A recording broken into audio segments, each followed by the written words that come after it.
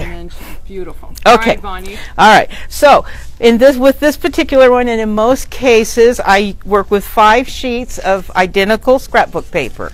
Okay. And so the one I'm going to be working with is this graphic 45 for Christmas, and I'm going to do this Santa here.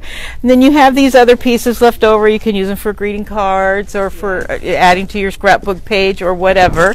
And so on this one, I just have taken my X-Acto knife and ruler, and I've cut around it, and this is going to be my base piece. Okay. So everything is going to be built onto this. On top of that, okay. Yes, and then from there, I'm going to go through and I'm going to decide where the levels are going to change. So obviously, I'm going to want all of Santa and everything on the first level. So I've started cutting here, and you can see I'm cutting around, and I will go in and cut out in here. X-Acto knife and fine point scissors are your best friends. Okay. I work with both. All the inside detail I usually do with the X-Acto knife because it's very small, and so I would just go in and I will just cut around what I want to stay. And you know, you think that it's real precise, but really the eye is tricky. It will fill in spots. It'll overlook little mistakes that you would think were going to be just terrible, and then it's never even seen on the piece. Yeah, it's like painting a little bit. And so I would just keep cutting that out and around so that this would all be cut out.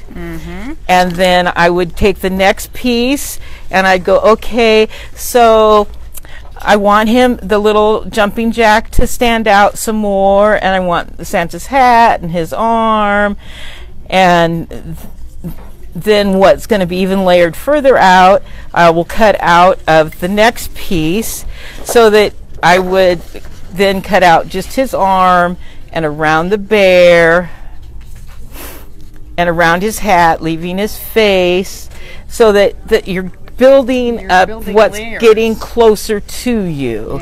And then from there, the last layers were the teddy bear and the doll. I threw in a couple candy canes, and this I actually trimmed off of the other part of the paper and added just for balance. I felt it was not balancing, so I added that to it. And I did also do some foiling, but with the glue pin on it. Foiling there, guys. Yes. And that's what's so wonderful about the deco foil is you can just add little bits and pieces of it to anything, and it's just going to make it so much more. Yeah. Create dimension and And so in stacking this, what I use are these 3D foam squares. And sometimes you have to cut them to be small enough, but then you just stick it underneath, and as you layer up, these will hold your paper out into the layers.